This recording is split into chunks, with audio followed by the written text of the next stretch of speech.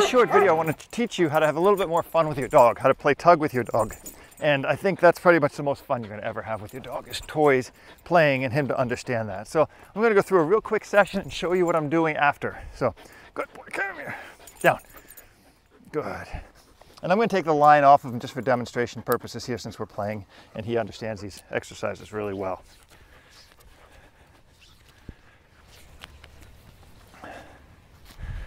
So first things first. First thing is, this is my toy. I bring the toy out when I want to play with him, and then I put it away when I'm done playing with him. So very first thing, toy comes out and I can tell him this, watch. Yeah, good, good, oh, good. And then obedience, sit, good, down, yes, and he gets to play.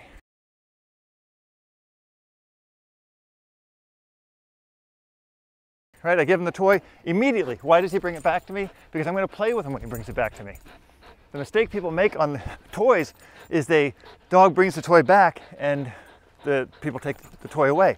Once you do that with your dog, down, it breaks the cycle. So if a dog brings a toy to you, you play with it. And if you have a hard time getting your dog to bring the toy back, there's two ways you can fix that problem. One, start with two toys. That means if your dog goes over there with a toy, bring out the second toy, engage your dog with that toy. It's more fun because you have it. And then when he brings you the other toy, let him have this toy. It's called two ball. Two exact same color ball, size balls. You take them out, you throw one, he goes and grabs it, he sits there and starts chewing on it. You grab the other ball out and go, hey, come on. And as soon as he comes back for this one, take the other one, throw this one. Play that back and forth, and then you'll teach your dog how to out the toy as well, because he's going to start to learn that once he lets go of that toy, he gets the second toy and gets to continue the game. Dogs don't want the game to end, and humans always end the game.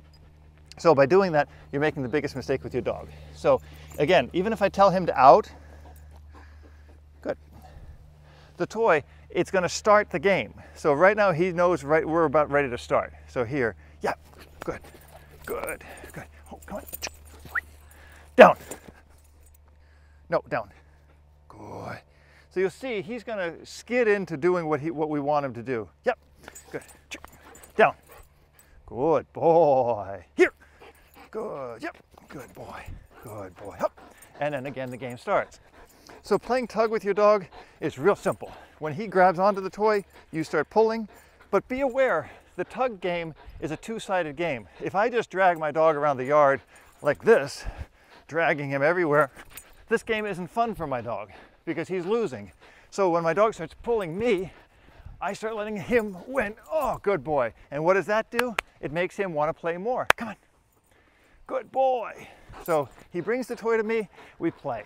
He doesn't know when I'm going to stop playing. All he thinks is when I bring it, the game starts.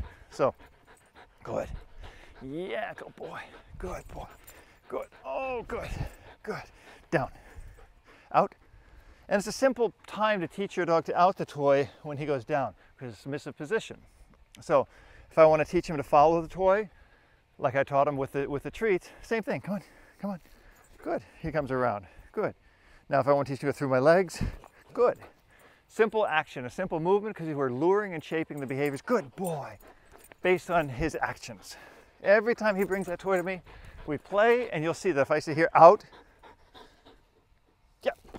The game starts again. Good. Out. No, out. Good. Check. Good boy. The game goes on as long as he continues to bring the toy back to me. If he takes it away, then the game's over. He can't play the same game with himself that he plays with me. So I want to teach you the difference between playing with your dog with a tug or a ball. And it's real simple. A toy, such as a tug, is an engagement. In other words, I engage the toy, I activate the toy, I make the toy have fun. And I can do that with a tug because the more he pulls on it, I pull on it, the more we go back and forth. A ball doesn't have that same effect. A ball, on the other hand, kind of disengages the dog from me. So if I have him there, and you'll see when I bring this ball out, he loves the ball and the tug, but you'll see the difference now. The ball is something he's going to get, and he's going to kind of veer off and lay over there. But what he's wanting me to do from here, Goofy, bring it here, come on. Good. Down, out. The action of the ball, no, down, out. the action of the ball here is for him to chase it, right? He keeps jumping up, wanting to play with it and take it. So the action of the ball is quite different than the action of the toy. The ball is something he's going to chase and then come back with. That's a good boy. Now, by putting a string on a ball, it makes it a little bit more like a tug. So you can actually engage the dog a little bit more and play somewhat of a game of tug. But that's not the real idea of ball. I won't play ball unless I have either have two balls or have a ball on a string, like the one that just broke. So out. So now I'll explain to you that if I just have the ball here, he's going to just go chase the ball, and I can't really engage the ball now without a string. So he brings it back, good, out. Watch the difference in the interaction between the dog and me with a ball. I take the ball, I throw the ball. The dog chases the ball, the dog brings the back ball. The dog brings the ball back. Here, down. And you can see that this is a good game for some dogs, but it doesn't really cement that relationship between you and the dog. It's kind of real similar to Frisbee. I take the ball, I throw the ball. Over here.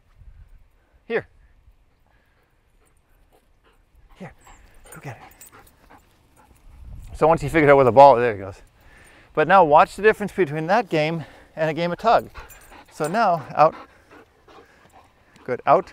So now, that game compared to a game of tug, which is going to, as soon as he engages the toy, it starts the game between him and me. Yeah, good boy.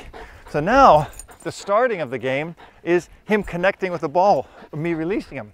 On the ball, the game is over then because he's going to go free and chase the ball on his own. Oh, good boy, good boy, good boy. Yeah.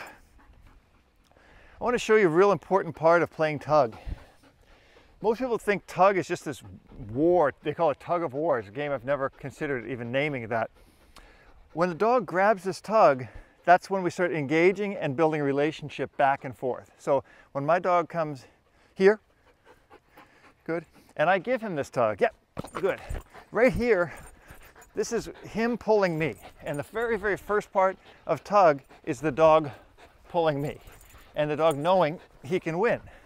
So that when I ask the dog to come back, come on, come on, he wants to play again because he keeps winning this game. And it doesn't build dominance, doesn't build aggression. It just builds a really nice, strong balance on the dog that he can play a game and win with his owner. Good boy, good. And in a lot of protection dog sports or obedience sports, we teach the dog that he can win because we want the dog to win. We want the dog to have a very well-balanced relationship with us.